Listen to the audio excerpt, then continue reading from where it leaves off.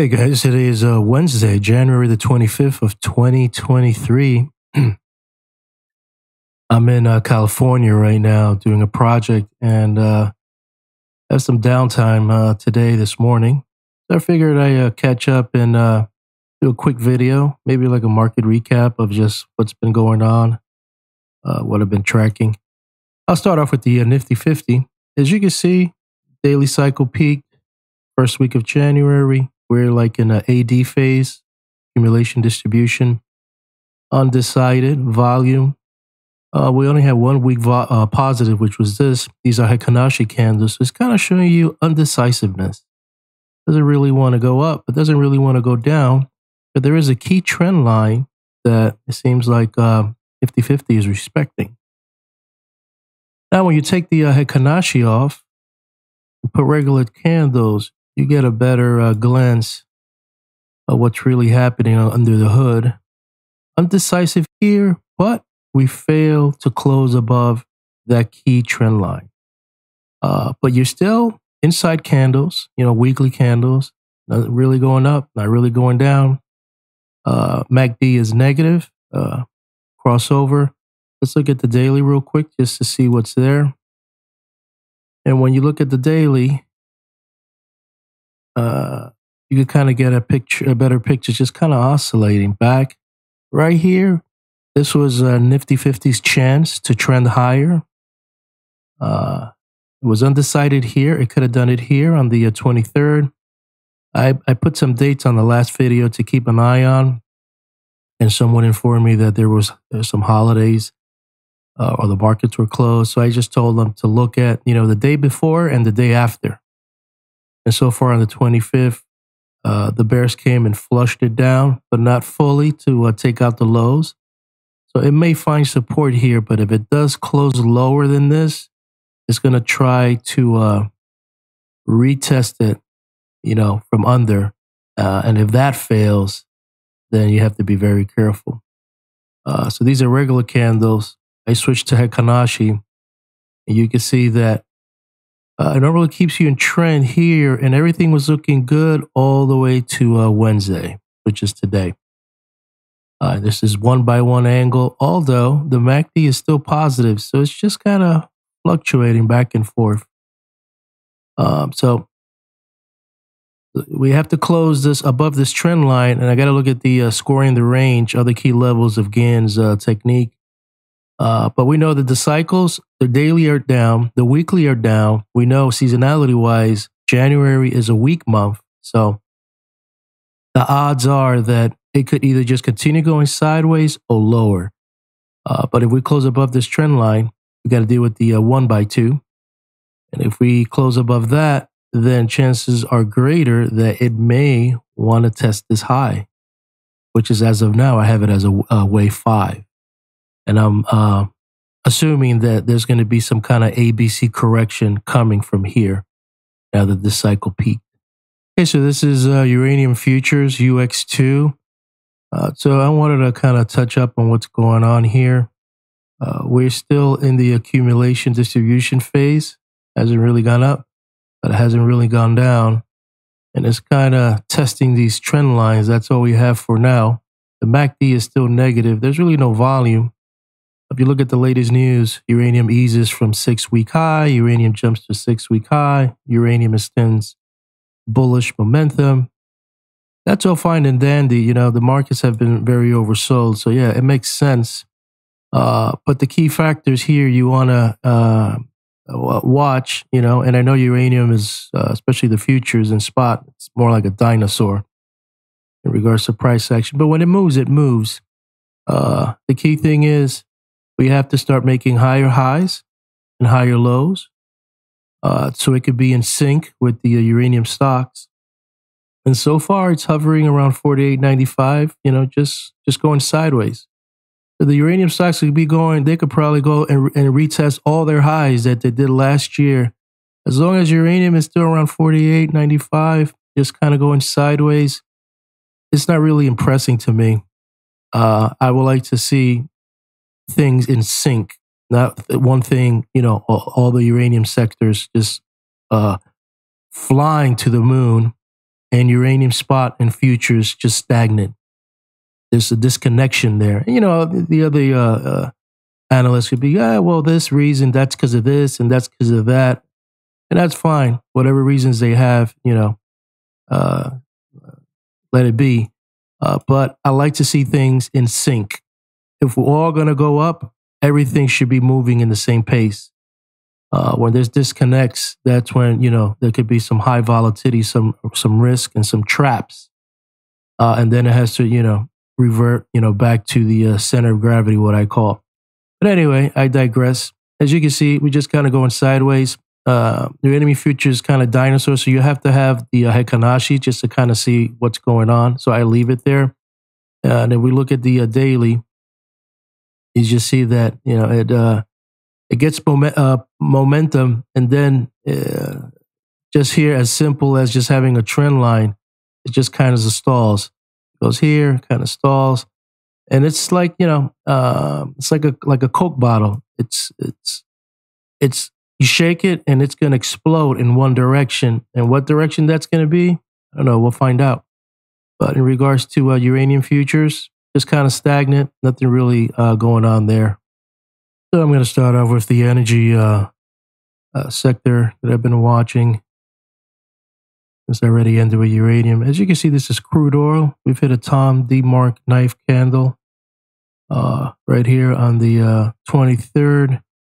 Having a tough time trying to poke its head out of the cloud. You can see that this is the point of control over the 3-month span, 79.93.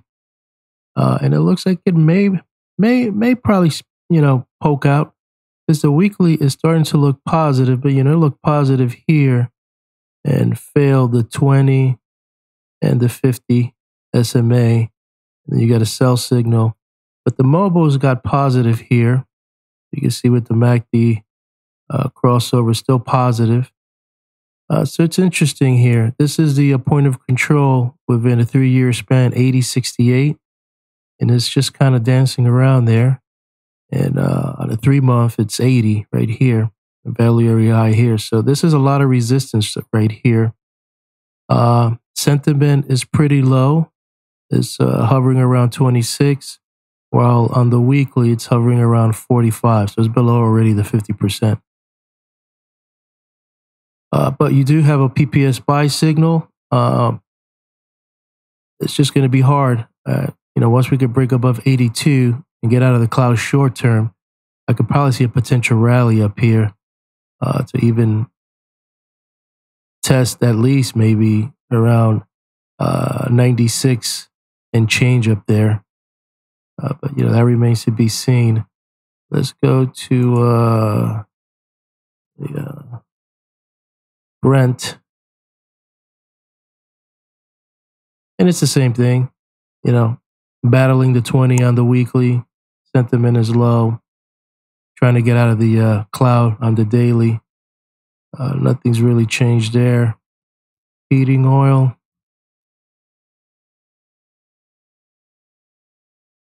Below the point of control, which is 352. Out of the cloud, now trying to, you know, penetrate. Sentiment is very bearish. Kind of hovering around the 50. MACDs, I think on all of them on the daily just crossed over negative. Tom D. Mark knife candle, so they couldn't penetrate the cloud. And now it's going to get a little crazy here. But if you believe you're going to go higher, anywhere to buy, you know, when you look at the charts, there's anywhere these linear regression channels. Just, you know, it's stair-stepping, going up and down. So once it makes it down, maybe even the point of control, 323 or 314, even $3. If it pushes, you know, hopefully it doesn't take out this low. But it pushes lower, it'll do another step and they'll continue going up.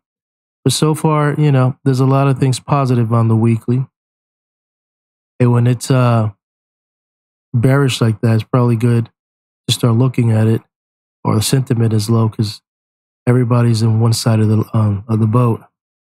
What else we got to look at? Natural gas. This is the this is the worst one of them all. Look at that. This is the daily chart. Look how The Tom D mark came here. That didn't work out, and it's continued to push lower. How low can it go? It could go very low. Let's see. Oh, there's the point of control right here, 268, and a value area low of 212 from a 3-year span. So it could go low, although the MACD is kind of forming a little base here. Interesting is that the MACD turned positive here around the 6 right there, and it never crossed over while this just continues pushing lower. Tom D mark knife daily continue to push lower, and this has been turning positive. I don't know what to say about that, but I find it interesting how these indicators do these things. But so far, I wouldn't be buying not natural gas, not now. Where's the last one? RBOB. See, this is probably the strongest of them all right now, just because it came out of the cloud and pierced it, and now it's positive, hit a value area high. Although it hit a Tom D mark knife candle, the daily, and is hovering above the value area high of 264. So it's finding resistance here. And you got the MACD crossover on the daily. So there could probably be a little slight pullback, but this is going to be probably a better buying opportunity because it's already positive on the weekly, above the 20. So it's getting momentum to the upside. This is going to be a key level at 3 and 10 on gas, but any buying opportunity right here for short term would be a good entry point with a 253 all the way to that 242, that little sweet spot right there, for it to maybe continue doing another leg higher. Now looking at the metals markets, looking pretty strong above the cloud on the daily and weekly. And you can see that there was a Tom D mark right here, the first week of January, and that didn't work out. That failed, broke through the cloud. This 1877 was strong level, and it penetrated it. And now it's hitting the value area high of like around 40 and change. You're hitting the top of the linear regression channel, and this is a R1 pivot right there. So far it's strong and it's going good. MACD is positive, volume is pretty good, positive, and on the daily you can see you had a Tom D mark knife right there, and the MACD has been chopping back and forth, and you're above all the moving averages here, and chucking along, high of 1943. I have my eyes on the dollar also and gold, and so far the dollar hasn't turned. I had a date of January the 20th, and that hasn't, nothing's happened. It's just kind of just going sideways. It didn't like go lower, but it hasn't gone higher either. But so far, if you're long, keep trailing your stops. And so far it's looking good. If we could continue pushing higher, then it may continue pushing higher. Let's look at copper. Copper's looking good. You hit the point of control already, which is at $4.30, and the MACD already turned negative here. You hit a Tom D mark knife, so you can see that the Tom D mark, sometimes it works and sometimes it doesn't. That's how it is with these indicators. And so far it's looking good. Just kind of going sideways here. Sentiment is strong, very bullish.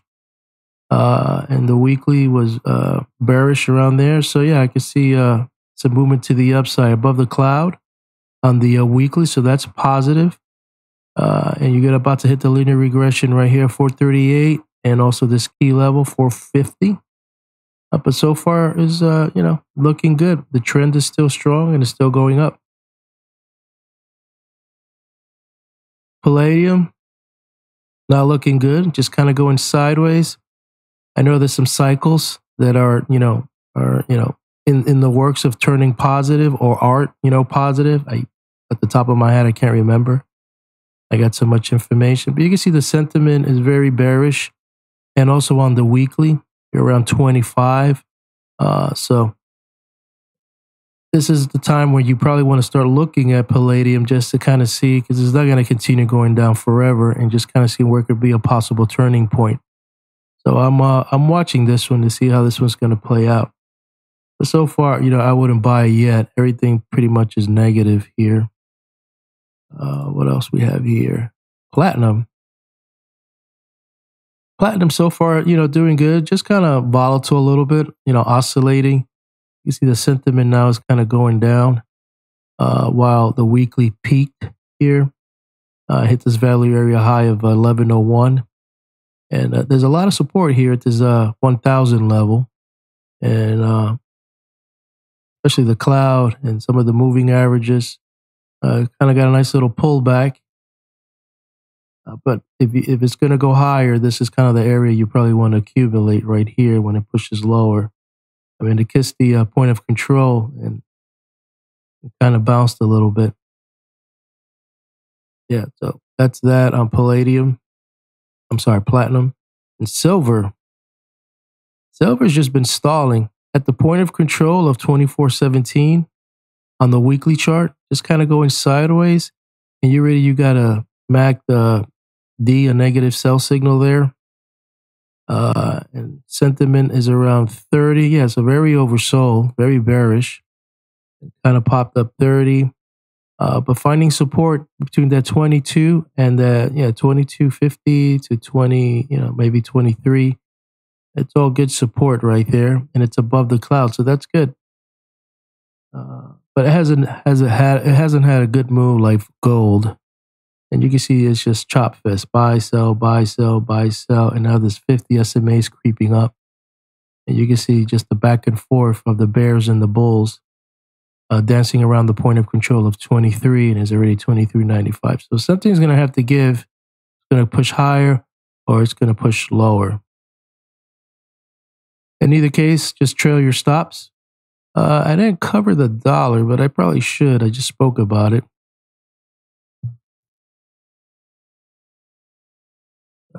As you can see, it's an interesting play here. So January 20th, I know a lot of people say, maybe looked at my title of the video and maybe thought, wow, on the 20th, is the dollar going to go to 114? No. It was in a hidden way of saying that from the high that the dollar made, whatever that day was, the 26th, or this is a weekly, maybe it was the 28th, September 28th, to January the 20th, which was somewhere, let's open this up, somewhere around 18, right here, that's 114 days. So in Gann's technique theory, he believed that price and time are connected. I'm just going to make it as simple as possible. So you look for 114 days, you look for 114 weeks, you look at 100 and, in regards to hours, whatever you could calculate time with 114, you would do projections like that. And so far, it didn't really do anything here. You could just see that it just kind of pushed lower and just kind of stagnant. You know what? It could just continue pushing lower. It's not guaranteed that it's going to work, but sometimes it does work. Like I always said, sometimes things, work and sometimes things don't work. My research, I'm just trying to figure out why would things work on certain times and then why it wouldn't work on other times. So I'm trying to determine, is it a cluster factor that, right here, it didn't like time and price interconnected together here. It didn't create an explosion due to the fact that was just like one event or one cluster. Compared to maybe seeing other things where it did meet the criteria, where price and time met and it exploded. Why did it happen that time and then on another time it didn't happen? So I'm trying to research that, figure that out, just to give me peace of mind, to see if that's the case where you have to get multiple things lining up in a perfect, scenario or world. And that's why things happen. Not just because we hit 114 days, we're going to, do a turning point here. So those are the little things I'm kind of researching and back testing. And that was one of them. Because I've seen it work on other things. I've tested it on the uranium spot price. And that's a slow dinosaur right there. And I've seen some things happen, what I call anomalies, where things, do create an effect where something did cause it to change and the calculations matched up with the outcome. So either way, I just want to let you know my thoughts on the dollar. Looking at the commitments traders report, commercials are kind of leaning that, they're buying and large speculators are selling.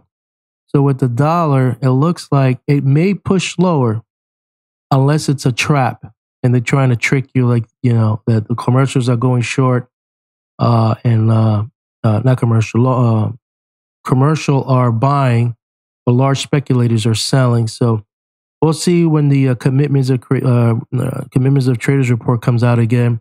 Let's see if that's going to still be playing out. Because if it is, then it's possible that it could continue pushing lower. Although I will say, keep an eye on that 100, level. I have a price of 98 using Gann Square of 9, and I see a lot of support here. You got the 200 right here, 97. You got the 100 right here, and you got this level of 100. And it could test down here and do a little capitulation, and maybe turn around. But we'll see. There's a lot of things happening, but I'm definitely keeping my eyes on it. Well, hopefully this video wasn't too long. I haven't done a video, so I'm kind of making up for all the time I haven't had to catch up with the markets. But good trading out there, and I'll keep you posted on my thoughts on the markets.